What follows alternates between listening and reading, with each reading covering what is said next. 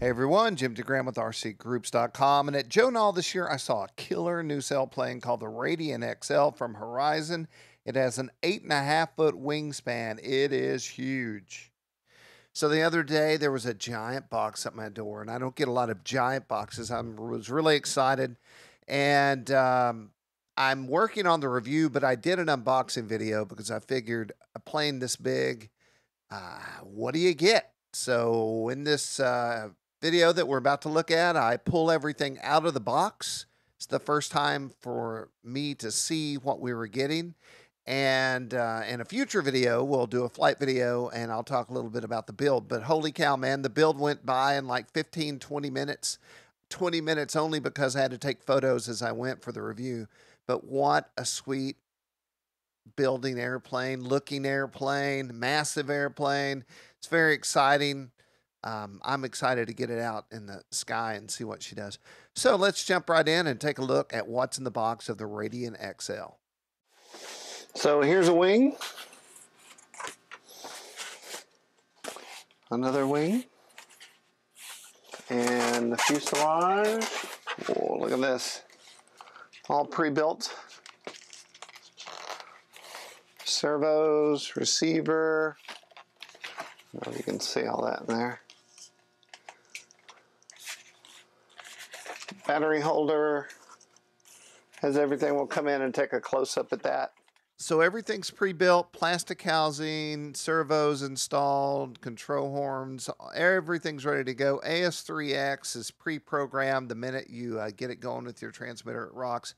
We have a battery holder, ESC, motor, everything's there. It's a proven power system. In the bottom has a little outlet here. Nice little plastic piece right here for landing on rough surfaces.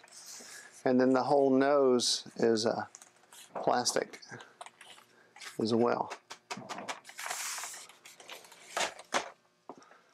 And then we have a sticker sheet. So then we have a black canopy here. And then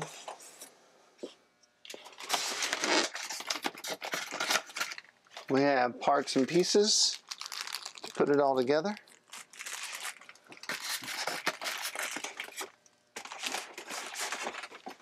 Have a manual. We have a rudder and an elevator.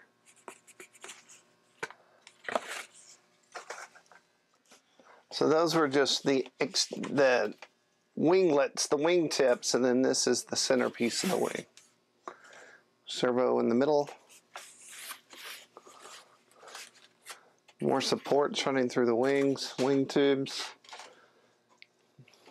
I'm sure it's carbon fiber and it's a spar, but it's also a wing tube.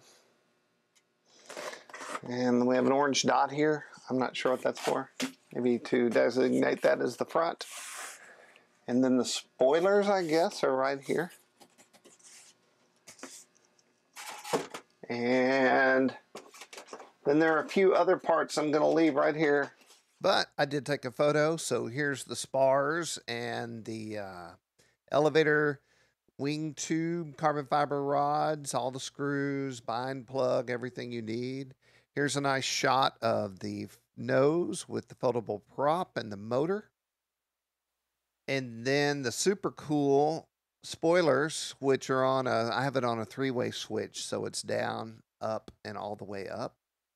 And these aren't crazy spoilers. They're just going to slow you down a little bit for landing so you don't glide right on past yourself. And there's the wing all put together, 8.5 feet. It's huge. It's like a dang surfboard. So for transportation, you could leave the center wing on the plane and pull off the wing tips. You could pull the whole wing off.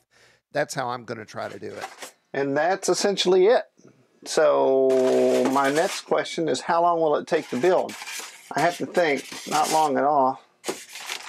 And then, of course, everything will bind and fly to my handy DX9 transmitter. And there you go.